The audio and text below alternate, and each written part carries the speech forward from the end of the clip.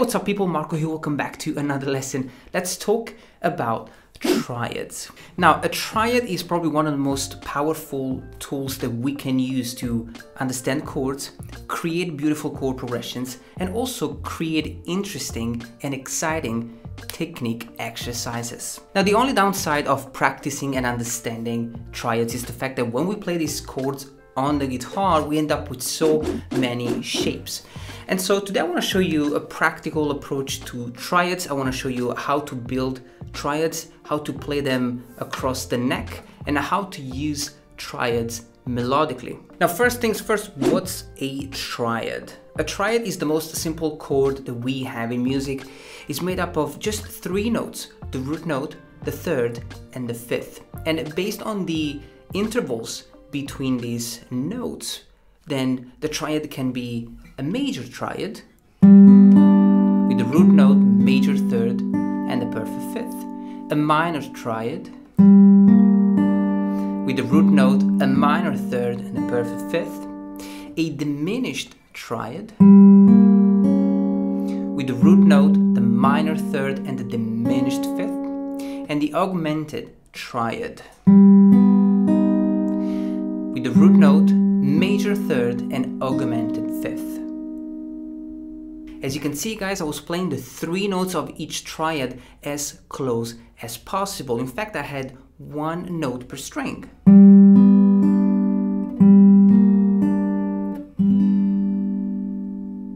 For this reason, they can be organized on the guitar so that there is a triad for each set of 3 strings.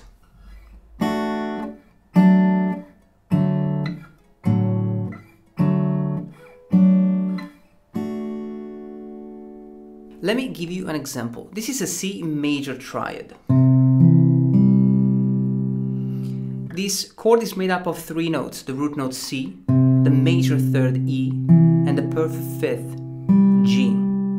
The first thing we notice is that the triad is named according to the root note. So the root note of this triad is the note C, therefore this is a C triad. Now we call it major, C major, because the quality of the intervals make up a major chord. We have the root note, the major third, and the perfect fifth. Now, this C major triad is not different than the C major open chord that you already know. This is still a C major triad, but the difference is that now we are doubling some of the notes. C, E, G, C, and E.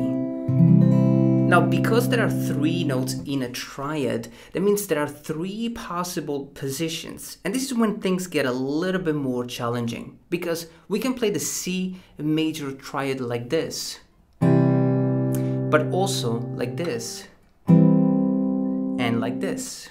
Now, to make what I played easier for you to understand, just think about the C major open chord I just played. If we play this chord like this, we will call this a C major triad. However, if we play the C major like this, so I'm only playing the D, the G, and the B string, I can still call this chord a C major triad. And if I play the top 3 strings, so the G, the B, and the E string, this is still a C major triad. So how does it work? Well, there are 3 positions. The first one is the root position, which will have the root note as the lowest note of the chord. The second position is the first inversion, which means that the third of the chord is the lowest note. In this case, I'm playing E, which is the third, G, which is the fifth, and C again, which is the root note. The third position is the second inversion, which is played with the fifth of the chord on the bass. So it's G, C, and E.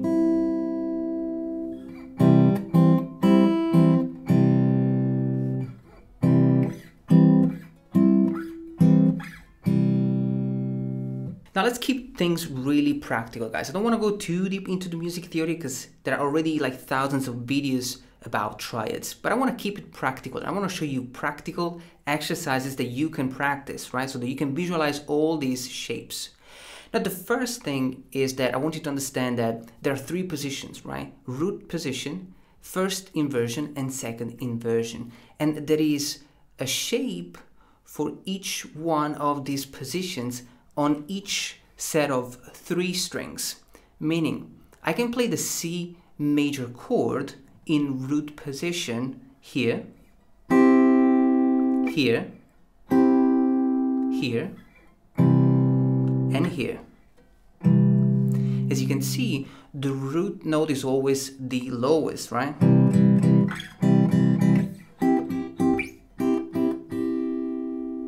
Now I can do the same thing with the first inversion. So the C major can be played with the 3rd on the bass,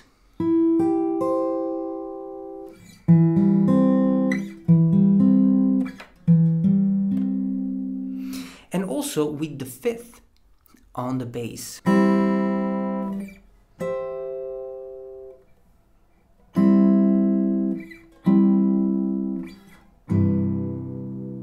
And then of course you can do the same with other chords. So as you can see, it becomes sometimes extremely challenging to practice triads because we have so many different shapes. Now, let me give you a few exercises. The first thing is to come up with a chord progression where you can play both major and minor chords. Let's just keep things in C major so that it's easy and you are, already familiar with the chords. Let's say that we want to play a chord progression such as C major, F, G, and C. And then we have 2 minor chords, A minor, D minor, and then we go back to the F major and G major. So the goal is to use this triad over this chord progression. Now exercise number 1, guys, and remember that all the tabs and the diagrams are available on my Patreon page if you want to download it. Exercise number 1, we're going to keep things really simple. And so we're going to play the chord progression with the root position only. So we have the C major chord, which is played like this. This is the shape, root note, 3rd and 5th. Now we know that the root note is on the G string, right? So if I want to play the F major, I need to bring this C all the way up to the F major, to the note F, to build the F major chord. So we have C, F, G, and C.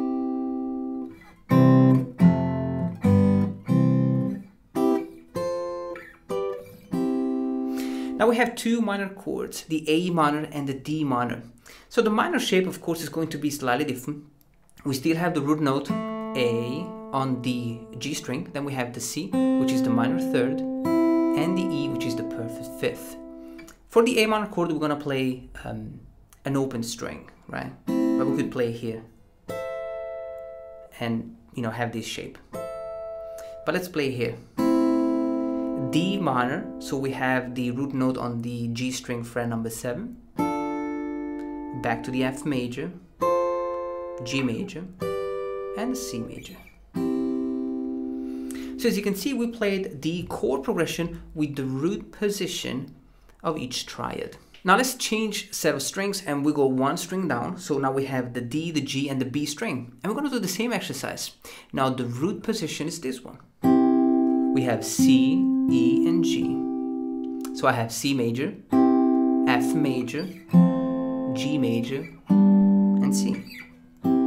A minor, D minor, F, and G, and C.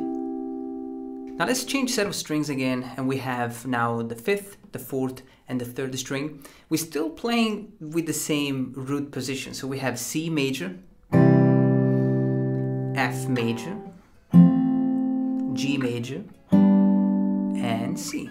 Now A minor, D minor, F, G, and C. Last set of strings, the same chord shapes. C major, F major, G major, and C. A minor, D minor, and F major, G major, and C. Now the cool thing is that once you understand the first exercise, you realize that you can do the same exact thing with the other positions. So we could do the same exercise, exactly the same exercise with the first inversion. So we could have C, F, G, and C. A minor, D minor, F, G, and C. Now we're going to bring it one set of strings down, and we have C and F, G, and C. Now A minor, D minor, and F, and G, and C. The most important thing, guys, is that you always visualize where the root note of the chord is. For example, when I'm playing this chord, I always think of the root note. So I know that the root note of this chord is on the second string. So if I want to play an F major, I have to bring this chord, the same chord shape, right here where I have the note F. And then the G, and back to the C, which is played with an open string. Otherwise we will have to play it here. But if you bring this one octave lower, you have the same shape. It's just the same thing, but with the G string open. Let's go one set of strings down. We have the C major with the third on the bass. So we have now E, G, and C. And we do the same thing. Now I know that the root note is on the G string, right? So I have C major, F major, because this is an F, a G major, or here, and back to the C. Now A minor, D minor, F major, G, and C. Same thing on the last set of strings, right? C major, so we need the C right here. E, G, and C. F major, G major, and C. A minor, and D minor, and F, G, and C. Now the last one is the second inversion, which has the fifth of the chord on the bass. Or we can play it one octave lower. So we need the G on the bass, but this is the shape without open strings. So I have the root note of the chord on the second string. So C major, F, G, and C. Now A minor, D minor, and F, and G, and second set of strings. C major, F major, G major, and C. A minor, D minor, F, G, and back to the C. Two more set of strings. We need the G on the bass. This is the E shape, what we call E shape. So C major, F major. I know that the root note is on the D string now, yeah? And F, and G, and C. Now A minor, D minor, F, G, and C. And the last set of strings. Beautiful. F, G, and C. A minor, D minor, F, G, and C. Now, of course, guys, the ultimate level would be that you are able to navigate the fretboard with all these positions, root position and inversions. For example, I don't necessarily have to play the C and then jump all the way to the F like this. I can stay in one position, but I have to use inversions, right? C, F major, first inversion, G major the same, back to the C major root position. Now, let's just keep the same chord progression. C major, F major, second inversion, G major, second inversion, C major, first inversion. as you can see now, I'm kind of staying in the same position when I play the 3 chords, and I don't have to necessarily jump back and forth. If you put the exercise together with a different set of strings, it becomes really, really interesting. C major, F major, G major, and C major, A minor, D minor,